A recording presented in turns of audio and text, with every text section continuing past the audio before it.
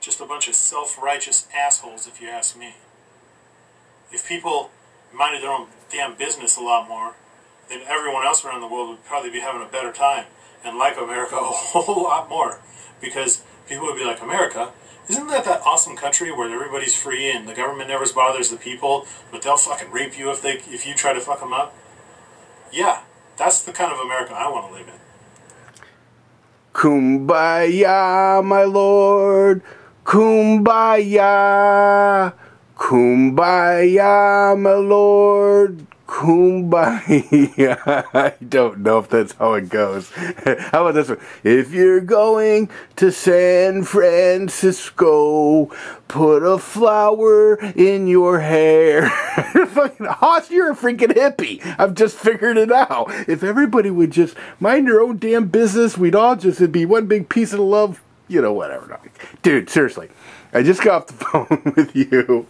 And by the way, for anybody out there who thinks I don't like Hoss, dude, he's like I love him like a brother. But, geez, oh my God. Hoss, listen, problem is this. Nobody minds their own business. Nobody's going to mind their own business. And that's just a fact of it. You know, that is literally a fact. Look at Putin. Look what he's doing. We just had this conversation, so I almost kind of feel stupid talking to you about this, but you know, between China and Putin literally eyeballing the world, you know, there's something to be said for being proactive in everything in life, whether it's your personal life or as a country. Now, I know people have said, well, the United States acts like a bunch of imperialist assholes. That's why the whole world hates us. You know what? I don't care that the whole world hates us. I don't. All I care about is that they respect us.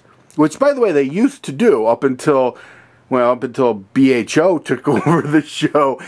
And, once again, I have talked to you about this. Like I mentioned in our conversations, you've got Putin who is literally taking bombers and testing our airspace. You don't do that to countries that you respect. You know, basically that's his way of telling Obama to fuck off, shut the fuck up, sit over in your corner, you know, and let me rape the rest of the world. And literally what Putin's doing. And you know what? I got a lot of respect for Putin. I don't like him. I think he's a dirtbag piece of shit that's trying to turn back the hands of time. But you know what? He's eyeballing the Antarctic. He realizes that there's a lot of natural resources up there, oil and whatnot, and he's going to take it. And basically what he's doing to us is saying, you're my bitch.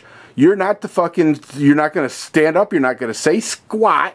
You're going to sit over there and sing Kumbaya while I take the natural resources of the Antarctic. Listen, you know, say what you want about the way America has operated since, let's just say when we literally became number one in the world. Okay, I know that's going to piss off some people, but that's the way it was right after World War I, literally.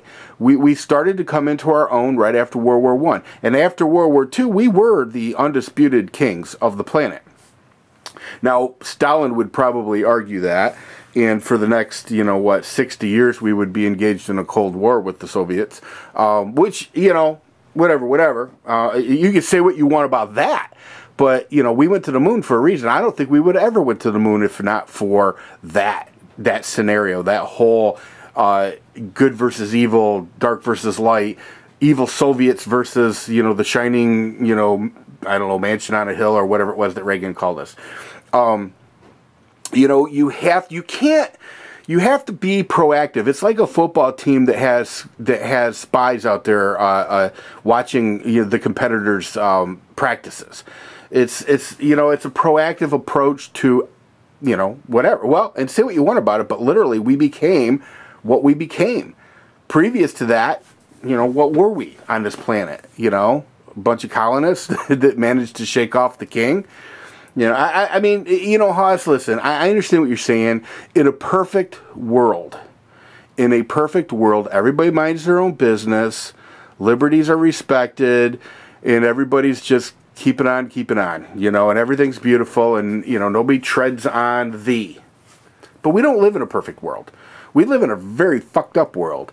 And for the most part, I hate to say it, Hoss, but there are a lot of people on this planet that would like to see us go under. Now, having said that, not because of anything, not because we bombed them or not because we did this or that. Just because it's, you know, I've said this in other videos too. I mean, people hate number one. They hate it. Now, I see a lot of people in the United States of America that are apparently sick of being number one. Don't want any part of it. Just want to be able to kind of like do their own thing, go sit in a corner and sing Kumbaya, you know. But I like being number one. There's a lot of advantages to being number one. You know, there just is. You know, you can call me a neocon if you want, but I want a government that's going to be proactive around the globe in ensuring that we have the natural resources. You know, listen, I'm not hating on Putin for doing what he's doing, because Putin's doing what he's doing for his country. He sees the natural resources in Antarctica. He sees the sea passages there opening up. And you know what? He's going to take it. You know, he's going to take it. Because that's the best thing that he could do for Russia. Or I still prefer to call him the Soviet Union, because the way I see it, it'll be back to that in no time anyway. Okay? Under your leadership, Haas, let's just say, Haas, you were president. President Haas. Okay? You would never do it. Well, let's say, well, you know what? Better scenario. Let's say that you were the president of Russia, you know, or prime minister, whichever one Putin is now. Every time he switches over, he keeps his power. But let's say you were the president of Russia. You would never, under the way you operate, you would never ever even think about going up to Antarctica, because to you it would be like, well, that's not our place in the world. Well, that's not we shouldn't be doing that. We should mind our own business. Well, we're going to be a day late and a dollar short under that attitude. You know, literally. Was it our business to go to the moon? We spent a lot of taxpayers' money. You know, I mean, and I know it makes me sound like a Democrat, but I think it was money well spent. You know, oh God, now I'm sounding like a Democrat. I gotta go. Anyway, Haas, you were wondering why I didn't make a video response. Sorry, this took so long. For some reason it slid under the radar. You know, it's just been a busy couple of days for me. Anyway, I love Condeleeza Rice. I know it took me all the way to the end of this video to say that. I love Condeleeza Rice. I like a proactive government. I don't want to be restrained by isolationism, because in the end that just screws you. But you know, it is what it is. Haas, I hope you're having a great weekend. Everybody take care. See ya.